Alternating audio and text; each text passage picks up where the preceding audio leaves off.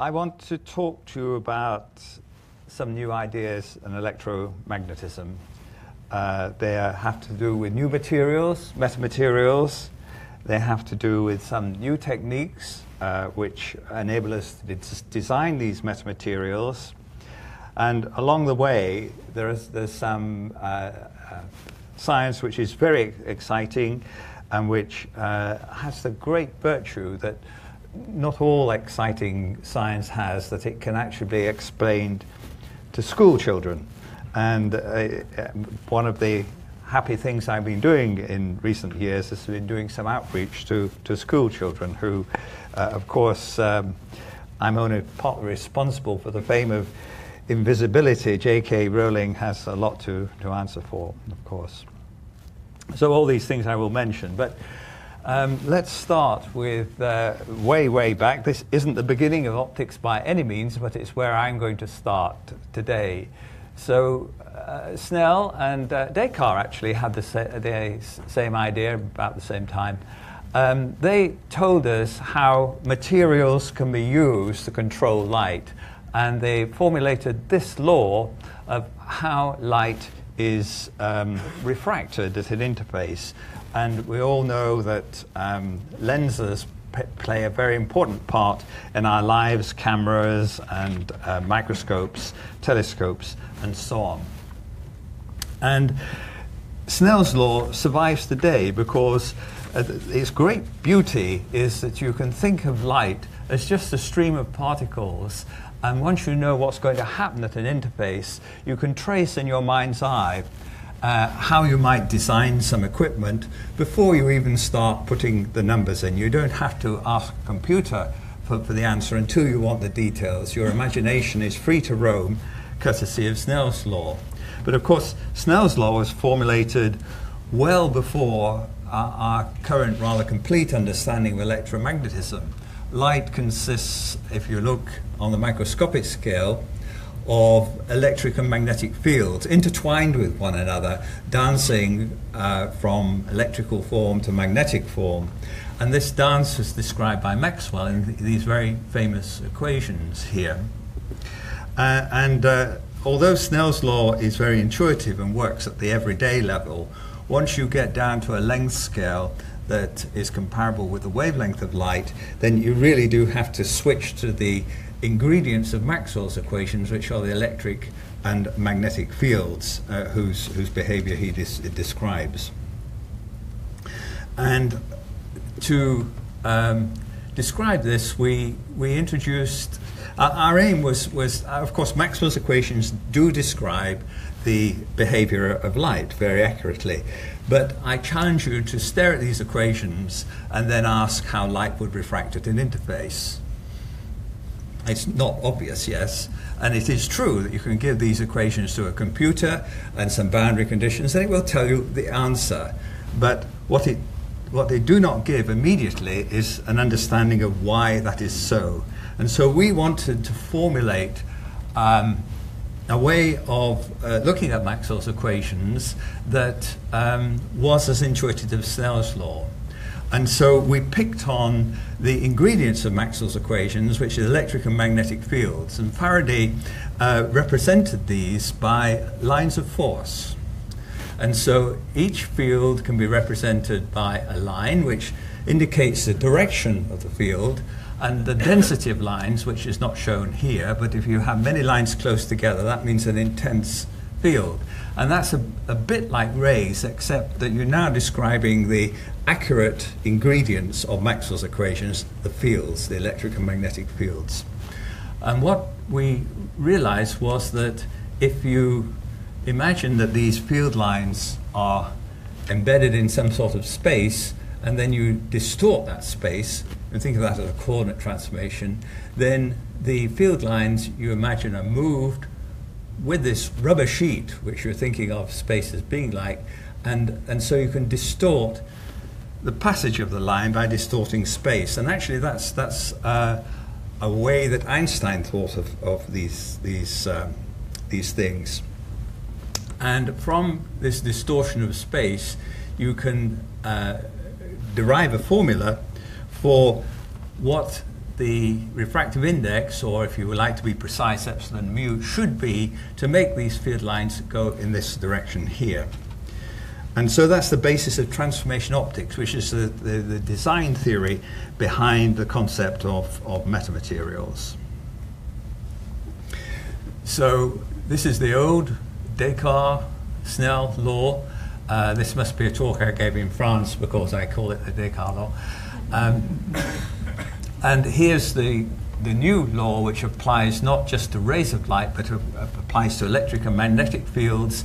And if this matrix lambda is a matrix of the first derivative of that coordinate transformation, this tells you how epsilon and mu change. I don't have time to describe it here, but there is an intuitive way that you can actually crawl over this mesh and discover at each point how epsilon and mu change, just without doing any differentiation with a ruler. So that's the design technology, and the things we're designing are these things called metamaterials. Now, it turns out that in electromagnetism generally, and in optics in particular, there are many material properties which you think might be allowed in terms of the laws of physics, but you just can't find those properties in nature.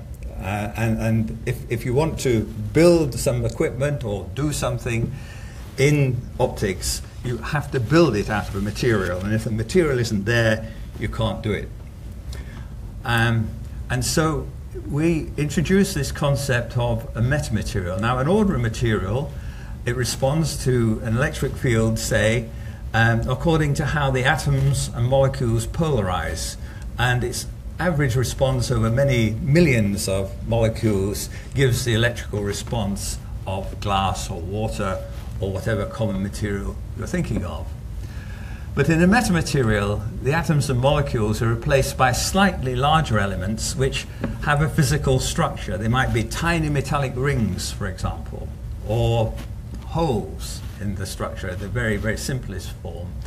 And in these metamaterials, these little units, which are bigger than atoms and molecules, but nevertheless smaller than the wavelength, they act like rather big atoms and molecules, and you, by designing their structure, you can design the properties of these metamaterials.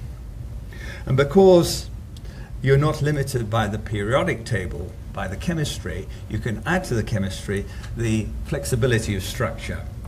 And in this way, you can design into these materials properties which have never been seen before in natural materials. And I'm going to give you one or two examples of these materials. The first ones were made to work at radar frequencies by Mike Wiltshire, who was working at the Marconi Company then. This all originated from a consultancy I had with the Marconi Company.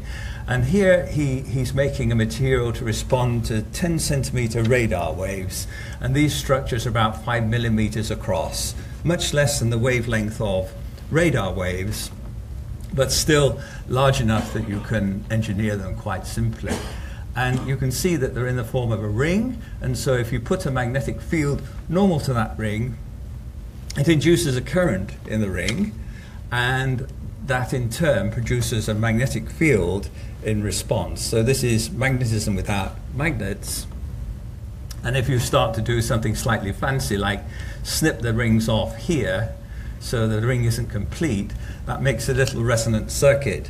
And as you tune through the resonant frequency, you get a whole spectrum of very different properties from this material. The most striking of which is that at some frequencies, the magnetic response comes in the opposite direction from the magnetic, applied magnetic field. And that was one of the early fascinations of these structures, negative magnetism. And here's an exploitation of that made by David Smith, who has been my very long-term collaborator and friend in all this. David's both an experimentalist and a theorist. I'm just the theorist. And he took this concept of metamaterials and he made these split ring structures, which have been designed for the Marconi Company, and made them into this two-dimensional structure here. And this wire is on the other side of the circuit. So these rings give you negative magnetism, and these wires give you negative electrical response. Now, it turned out that that was the prescription given many years ago by a Russian scientist called Veselago. And he said that if you could have negative electrical and magnetic response, then something remarkable would happen. That this material will become transparent to electromagnetic waves, and the refractive index would be negative, the third negative. And he had already explored theoretically what fascinating things you could do if you had a negative refractive index. And this was the first structure ever that had a negative refractive index. Well, it turned out the funding ran out for radar waves, but there were some friendly MRI scientists willing to give us money at Marconi. And this was a Swiss roll structure, which is a coil of insulated copper sheets wound round into a resonance structure. And these were designed to have a resonance at 21 megahertz, which is one of the frequencies used in MRI equipment. And the idea of this was to guide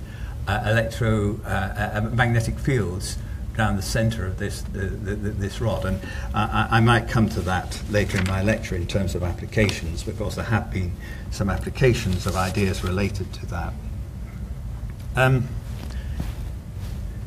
Yes, so just very briefly explaining what negative refractive index is, Victor Veselago's idea. So this is what glass and water do, and when light goes into glass or water, it comes out this side of the normal. But if it goes into a negative refractive medium, it comes out the opposite side of the normal. And so by this definition, this angle is negative. Put it in here, and you get a negative refractive index. Now, stated so simply, that seems merely like a mathematical anomaly, nothing very special. We know about negative numbers, but if my lecture runs to time, I will tell you about some of the really remarkable consequences which follow from negative refraction. And here are some of the structures which people are making to show negative refraction. Here's a metamaterial on a much finer scale here. This is a layered structure called the fishnet structure, and the layers have a thickness here 30 nanometers, much smaller structure. This is designed to work at optical frequencies, much shorter wavelength, therefore the structures have to obey this law of being smaller than the wavelength, so they're very small. Here's a micron. And by layering silver and an insulator, magnesium fluoride, you can make this structure with a negative refractive index. This work was done by Jiang Zhang's group at Berkeley, California. So that's a negative metamaterial working at optical frequencies.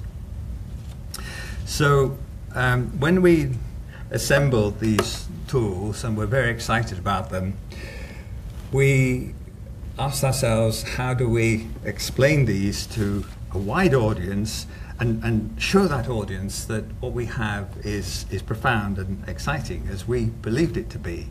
Now, I think you might not get terribly excited by that slide. And in particular, you might not have got very excited about these equations here. But what we decided was to find something which you could do with these materials and with these equations which hadn't been done before, and which would surprise people, make them wake up, and perhaps pay attention to the less sensational things. And the target we chose was invisibility. Now, this is Peter Pan, his statue in Kensington Gardens, just north of my college. And what this slide is to show you is that if you want to make something invisible, it's not enough to make it black. To make it black, and it's in a bright environment, such as a squash court and a black squash ball, you will be very much aware of it, because what you'll be aware of is the shadow of that object. And it's Peter Pan because he's a little boy who lost his shadow. And when an object has lost its shadow, it is truly invisible. So how do you do that? Well, the idea is quite simple to be stated. So you want to take a region which you're going to hide, so you can do anything in there that you like and you will not be seen, and the observer will not be aware that it's not seeing you. And you're going to hide that region by means of a cloak, which is going to be a finite extent and wrapped around this hidden object.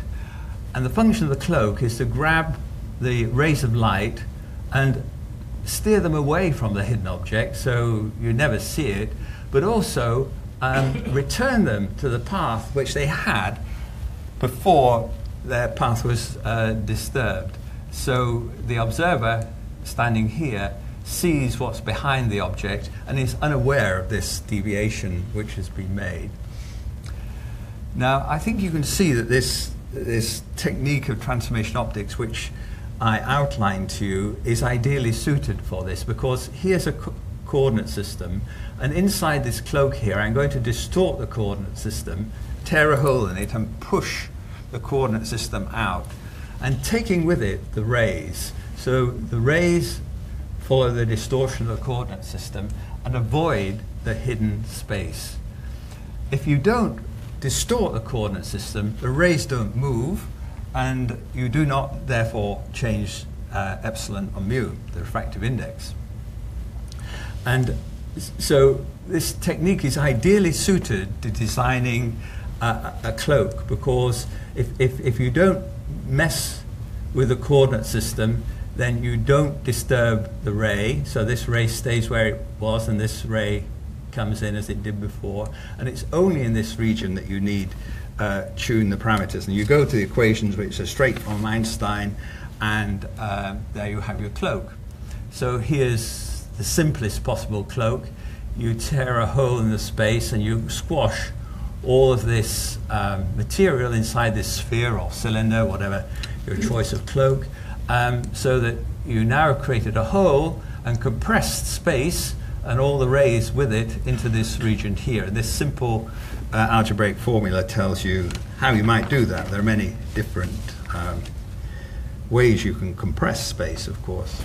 And when you've done that, the rays will look like this. And actually, that idea, once you have this notion of transformation optics, that idea is so simple and easy that I thought of it as a joke. And I was invited to a DARPA meeting in San Antonio some years ago, and they said, your job is to ginger up the meeting. So I blah, blah, blah, metamaterials, and I thought, I'll finish with a joke.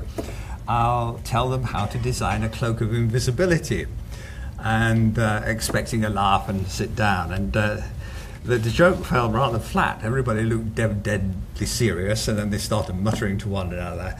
I thought, I've trodden on some bad ground here, and but not so. It turned out that they were very excited. And certainly they offered me a lot of money after the meeting to do some research. And if you think about it, I mean, this idea is really, really simple. Like, you want to do this, but the idea of invisibility is something which we find magical. Children find it magical, and that's because the notion of light traveling in a straight line is embedded in your brain.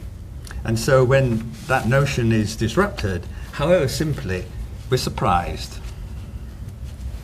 Actually, light doesn't always travel in a straight line. This is a mirage in the desert, and it comes about because of hot air on the desert surface, which is less refracting, less dense, and therefore less refracting than the cool air above it.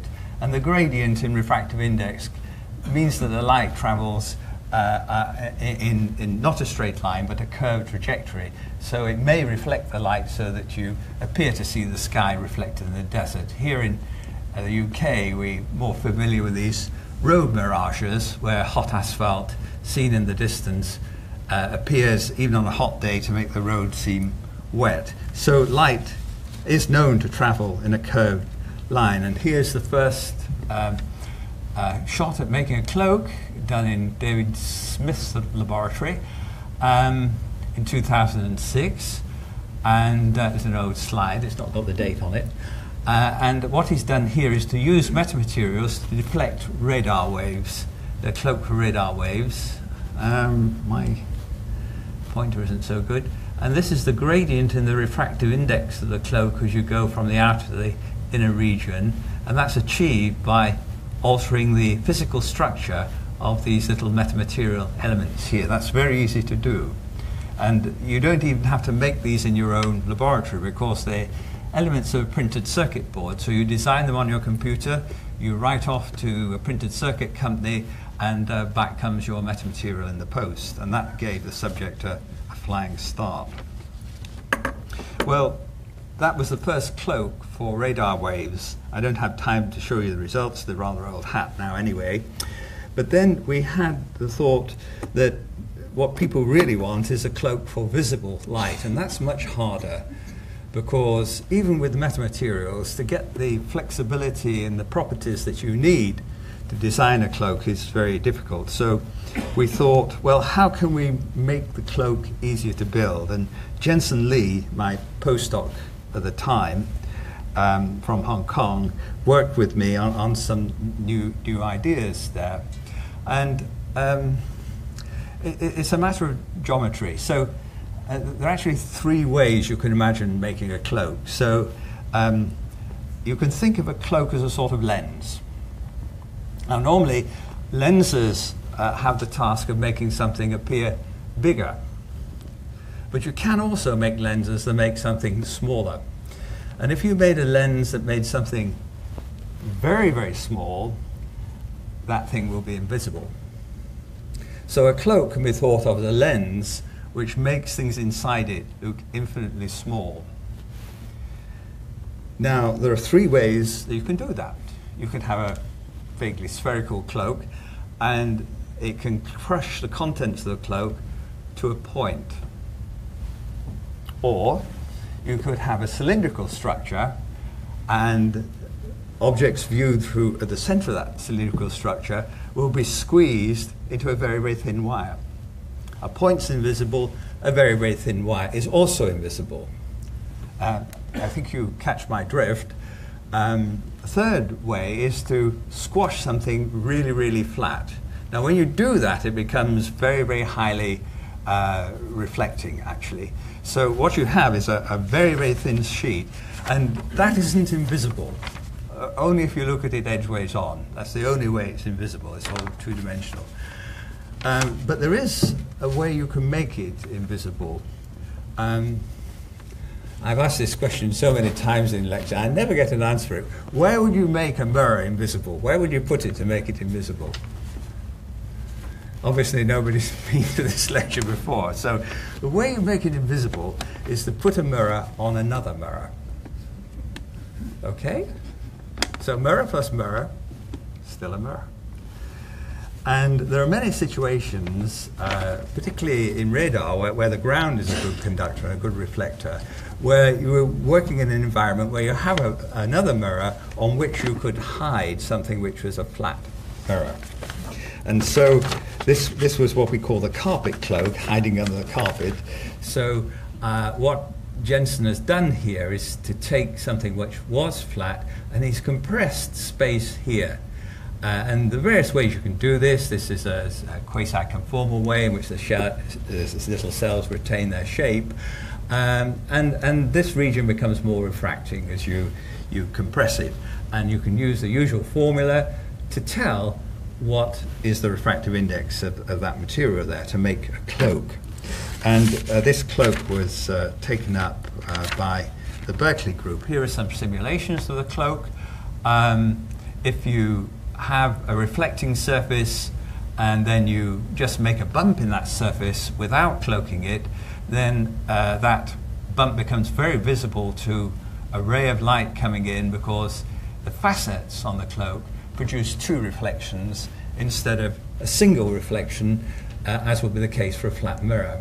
And here you put a cloak in place and you've still got this little bump down here, but cloaked, and you get a single reflection. So the cloak has in fact made that bump appear as though it's a perfectly flat and thin mirror. Now, this cloak was built at the University of California, Berkeley laboratories. And what they did was this is a two-dimensional cloak again. And here is a silicon slab acting as a waveguide. And here's a piece of metamaterial where the refractive index is constant, less than the surrounding. And they've achieved that with a very, very simple mechanism. They just drilled holes in it to make it less refracting.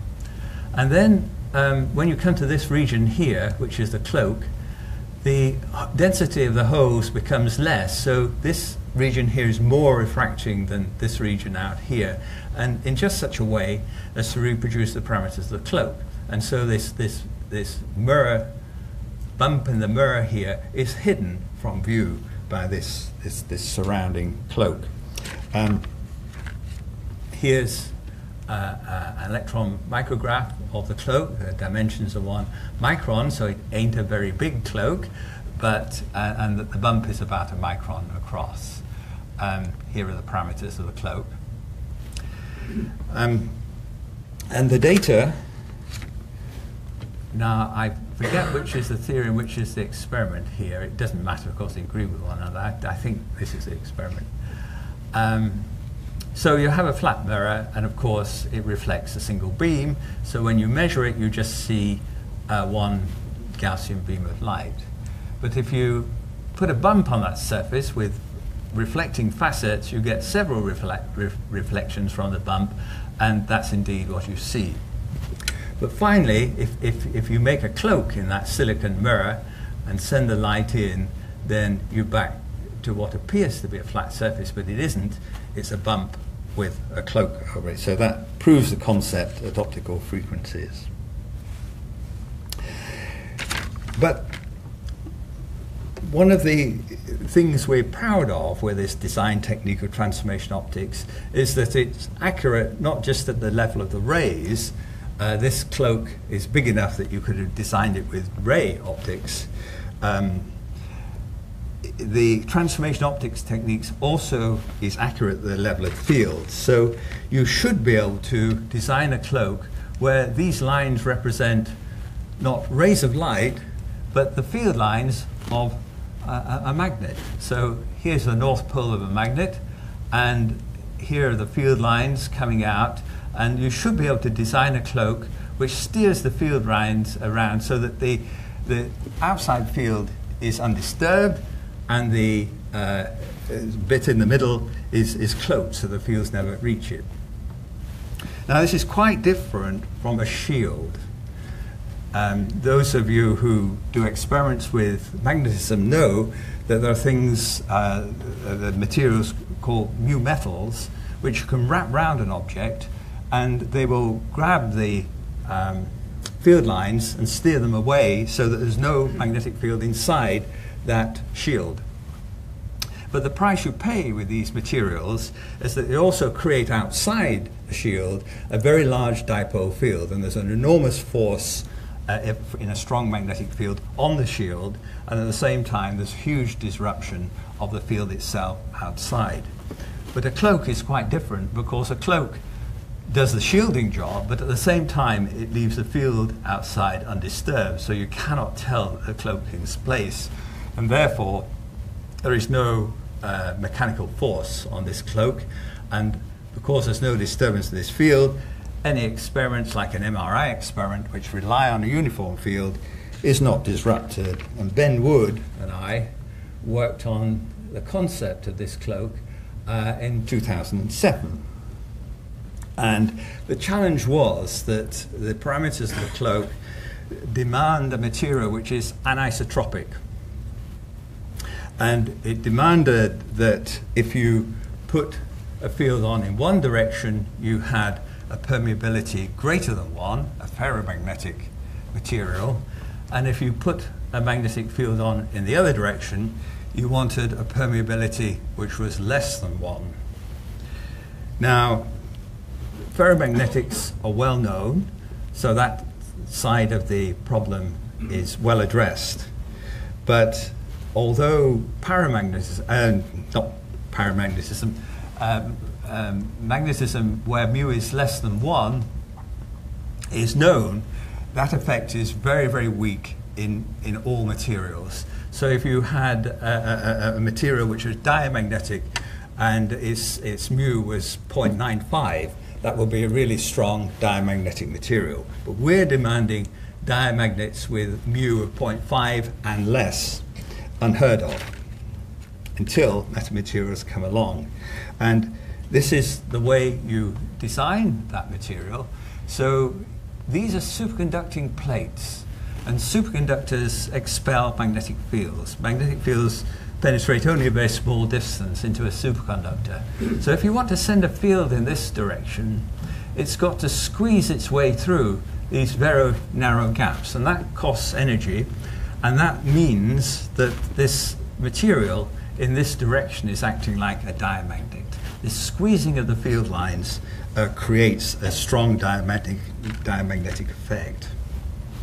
And so here's, in some units, the side of the plates and the number of layers of plates. And the key thing is the spacing between the plates, because that determines how much the fields are pinched. And as the spacing goes down, the permeability decreases from 0.64, 0.23, and then eventually down to almost 0 as the plates are pinched together. These are numbers which you can never find in nature. And our experimental group made this system. They deposited lead on a microscope slide, and then they scribed the lead so that it was in little squares. Lead is a superconductor if you cool it below helium temperatures, and these are their measured permeabilities normal to the sheets. And you see there's very good agreement, so this metamaterial really does its stuff. And without it, you couldn't design this cloak. So here's Ben's design for the cloak.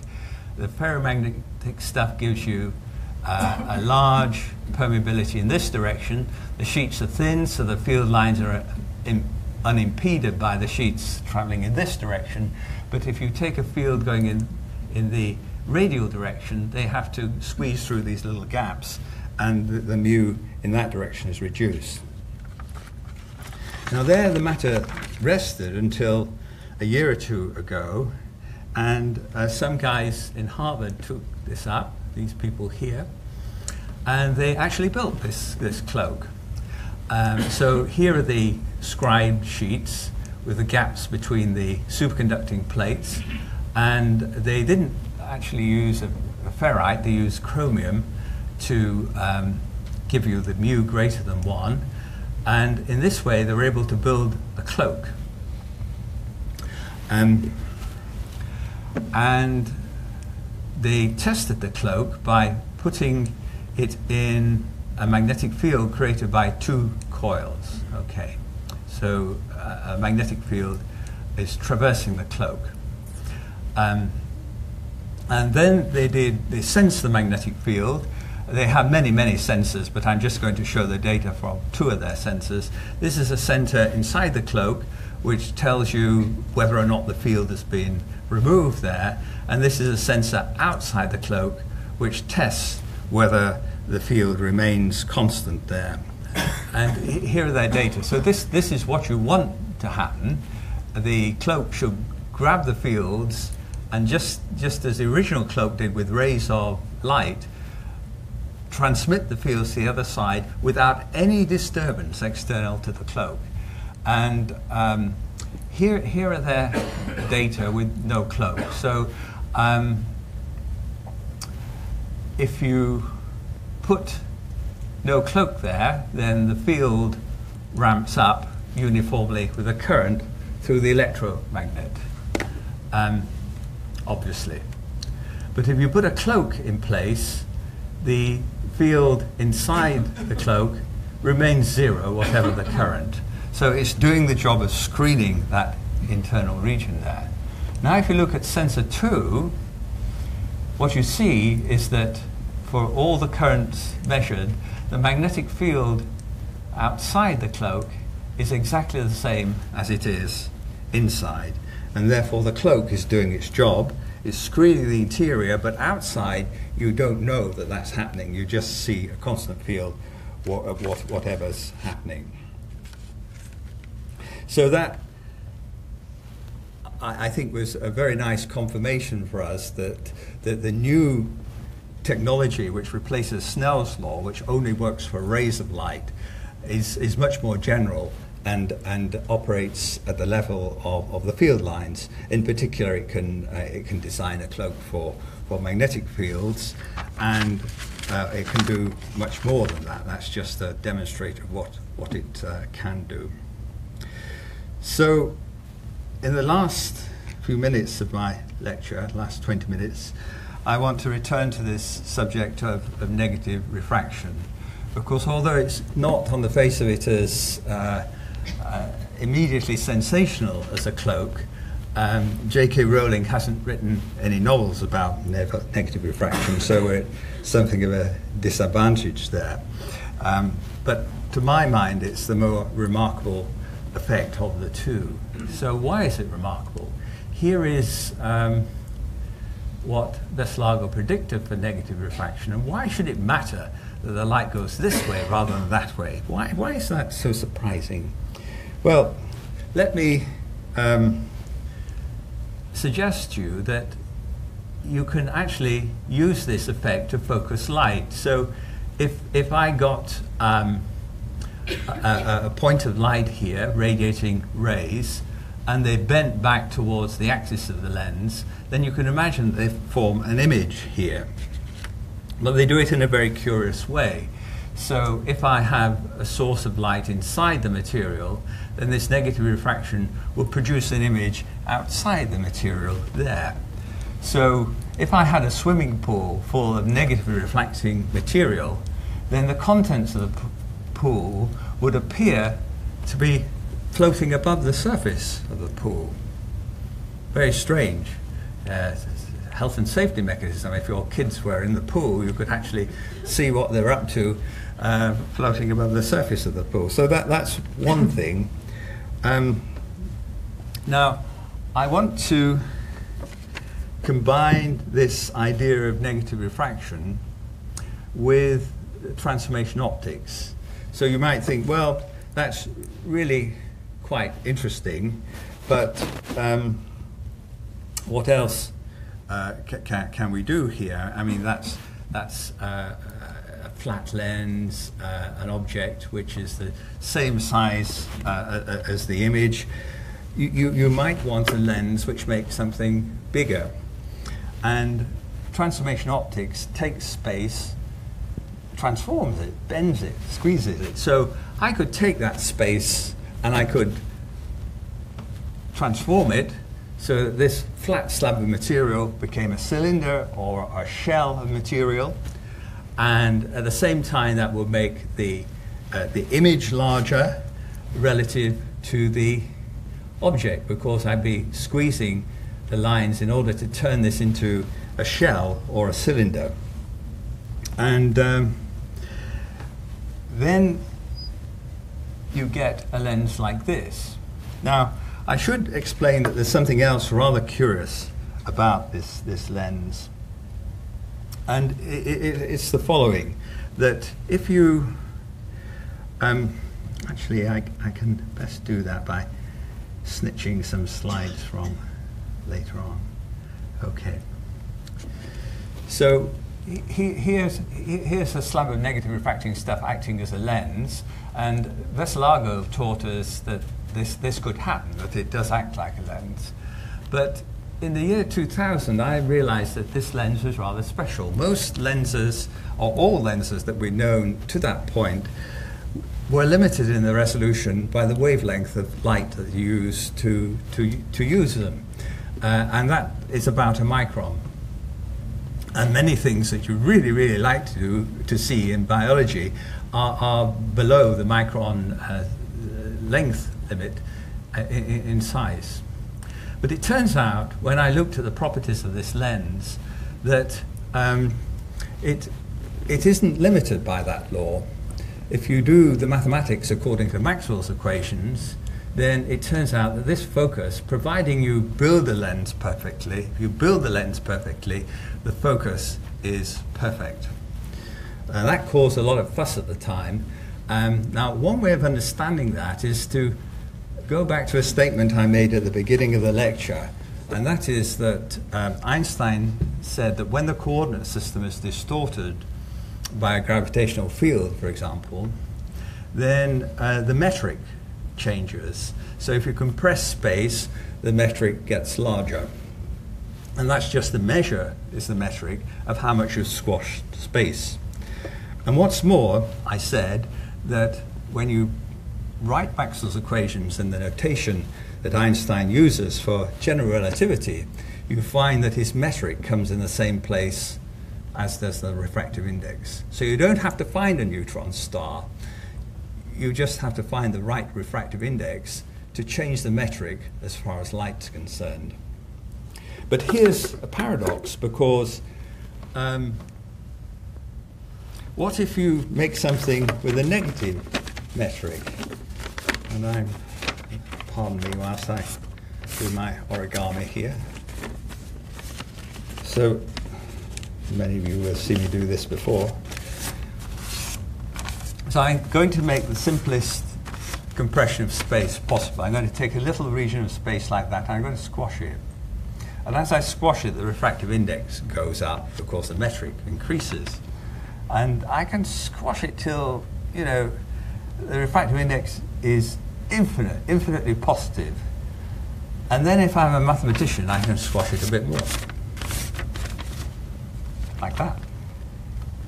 Now that's a really weird space. This space you can understand, yes. But this is really weird, okay? Because if you've got something which is sitting here, the light sees it once, twice, and three times. So when you squash space like that, you've actually created, inserted into space three manifolds, if you like. The space is convoluted, and it has these three values here. And you do that by creating this region here where you compress space up to infinity and then down to minus infinity. This is negative space, optical antimatter. It annihilates space which is next to it. And so what you think the light is doing is going along here. What the light thinks it's doing is going along this trajectory here. And therefore, this object is seen 3 times by the light. Now that description is accurate at the level of Maxwell's equations. And so the seeing of this object is not an approximation in the ray approximation. It's exact at the level of Maxwell's equations, which knows nothing about the limitations of the focusing of light by the wavelength. And therefore this object, this image, is the object and is therefore perfect. So this lens is a perfect lens. And that, incidentally, is why a negative refractive index is such a strange and mysterious thing. On the face of it, this way, that way, what does it matter? But when you begin to look into the consequences of that are quite profound.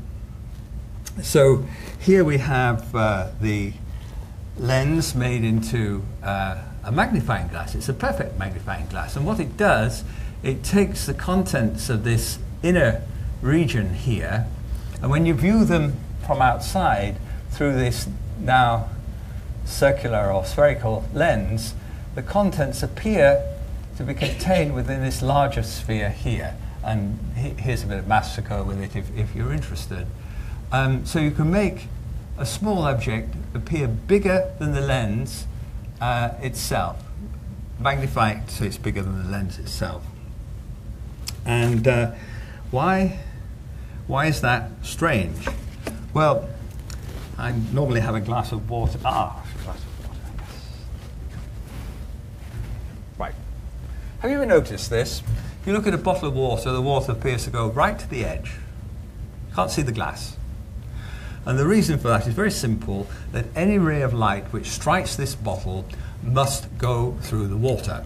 So if it were filled with milk, it would be even more surprising. The white of the milk would go right to the edge of the glass.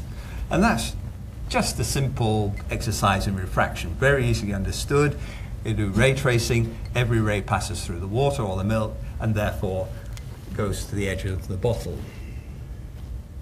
But now, what if this bottle was made not of glass, but of this negative refracting stuff that I have here?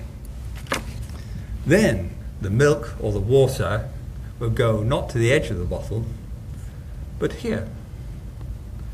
It would appear as though the milk was in a very, very large bottle like that, which is very strange. Let me show you just how strange that is. Here I'm doing a ray tracing. Remember, the ray approximation is an approximation. Okay, so here I've got a negative refracting lens. The light goes through.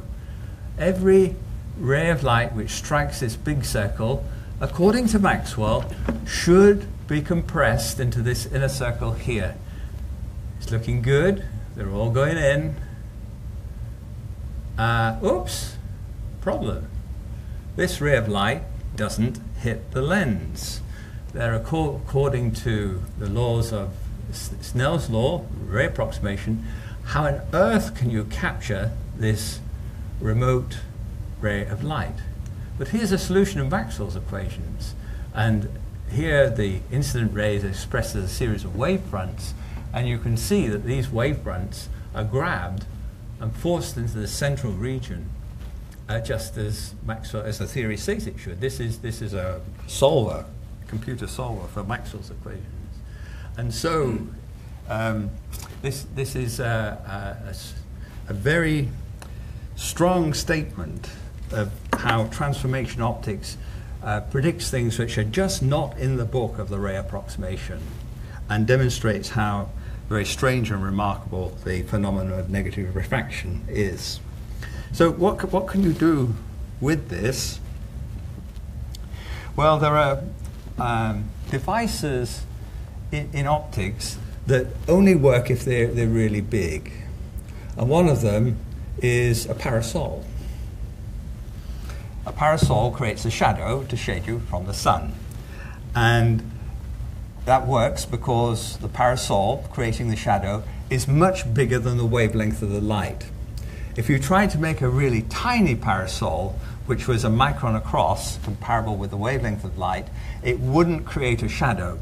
The waves would diffract around that object and rapidly fill in the electromagnetic field on the far side of the object. You cannot create very, very small shadows. Or you cannot create shadows of very small objects. However, using this lens, what you can do is to put a very, very small parasol in here and make it appear like a really, really big parasol, much bigger than the original parasol, much bigger than the lens itself, and this big, okay? So you could make a parasol which appeared to be bigger than the wavelength, even though it wasn't. And this is a computer simulation which shows a black object inside a negatively refracting magnifying lens. And so outside the blue stuff, there's nothing. And here you see a ray of light or hitting the object, and it's actually creating a shadow which is much bigger than the original object, than the cloak, and as big as it's predicted to be by this guy in here. So metamaterials, transformation optics, negative refraction, some very surprising things, some results which took me a long time to understand, and which some people in the community have never accepted. People still write papers saying negative refraction is rubbish, perfect lenses don't exist, and so on. I've got to the stage where I take it all on the chin, but it was really rather hurtful when you wondered whether you were right or not in the beginning. But at the end of the day, you can have as much fun as you like with amusing mathematical theories, but at the end of the day, what matters in physics is first of all, if your theories can be realized in experiment, and then after that, if the experiment can go to produce something which is useful for society. And that takes a long time, and the more profound the idea, the longer it takes. You only have to think of the laser, what a profound idea that was, and how long it took us to get to the state where we are today, where the applications of lasers are so diverse and so very, very imaginative. Academically, there's no doubt the metamaterials have taken off.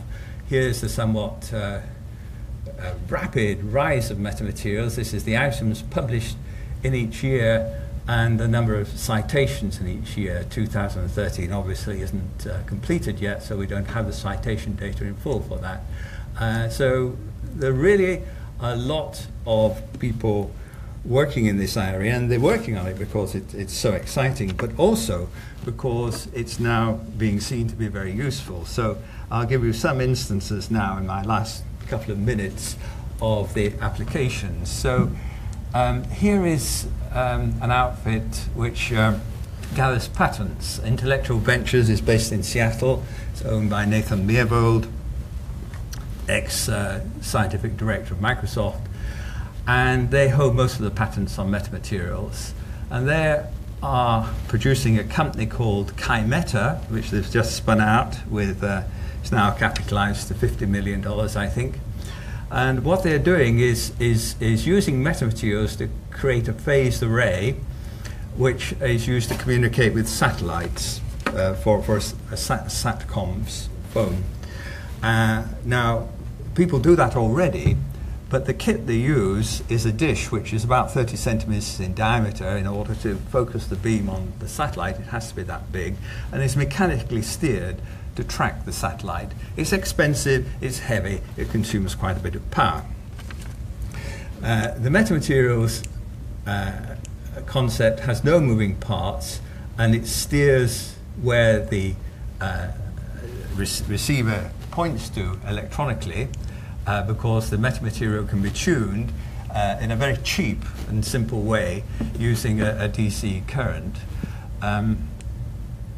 And here's the prototype hotspot which they're creating, which will look something like this, 30 centimeters on its side.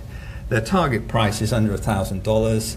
It's very light. It will plug into the USB port of your laptop, and that you should be seeing those coming on the market quite soon. This is again something which is very simple.